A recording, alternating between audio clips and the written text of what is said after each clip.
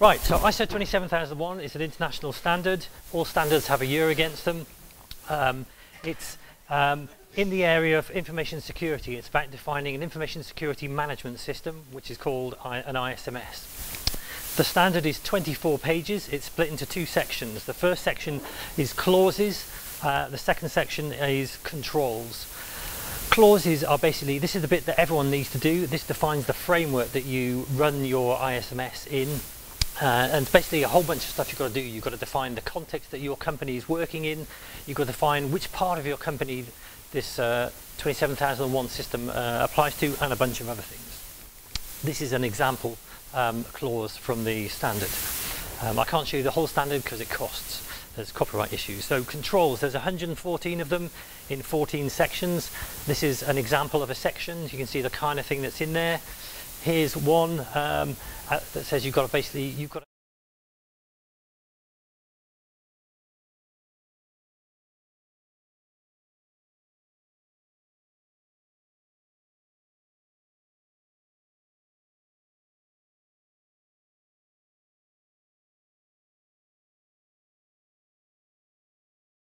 your information assets, your username details, your SSL certificates, your encryption keys, all the things that are information assets.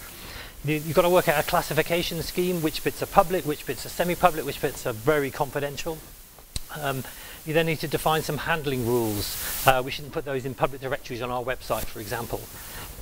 And after you define those, you then basically go through a process of identifying your risks. Perfect setup by Ilya, thank you. And in doing that, you need to think about your context, these obligations from various laws, and about all these information assets that you're trying to protect. You select controls from that list that we talked about, and then having done that, you then need to think about a treatment plan for how you're going to make sure that those risks don't materialize.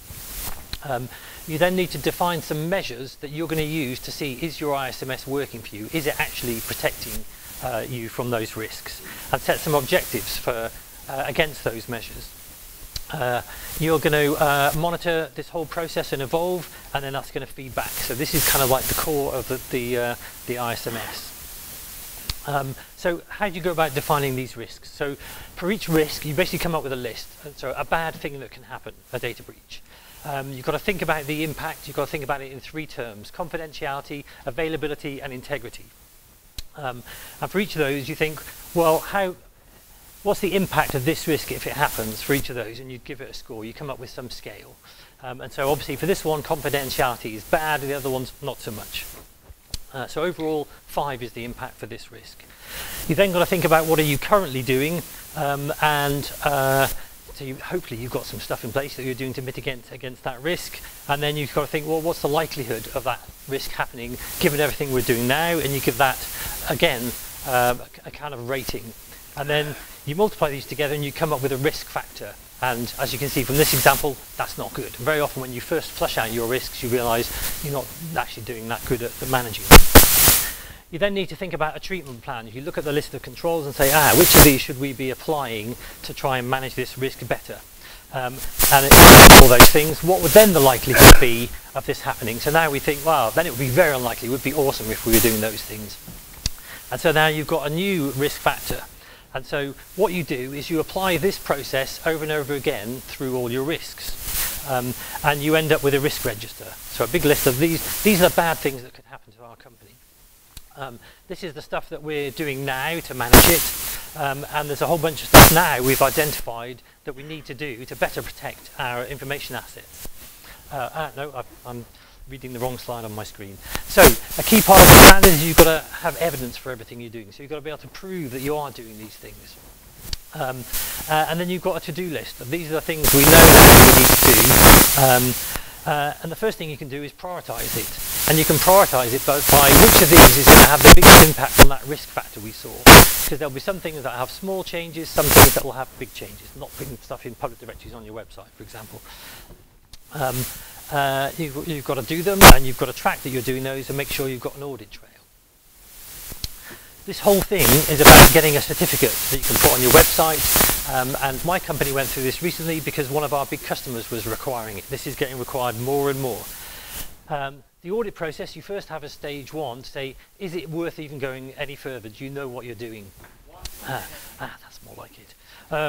And then if you get through that, you might have some stuff you need to do, and then you've got to have stage two. This is where they come in, and as our auditor said to me this week, tear you a new one. And the length of that depends on the size of your company. For two of us, that was a 2-day, come on in your face for 2 days. You then get a certificate for 3 years, and you do annual surveillance audits after that to maintain it for those 3 years. At the end of the 3 years, you do the full process again.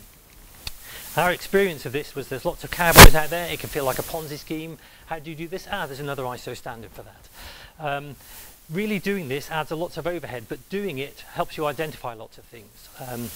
We've realised we have lots of other information assets that kind of came out in the process and lots of other risks.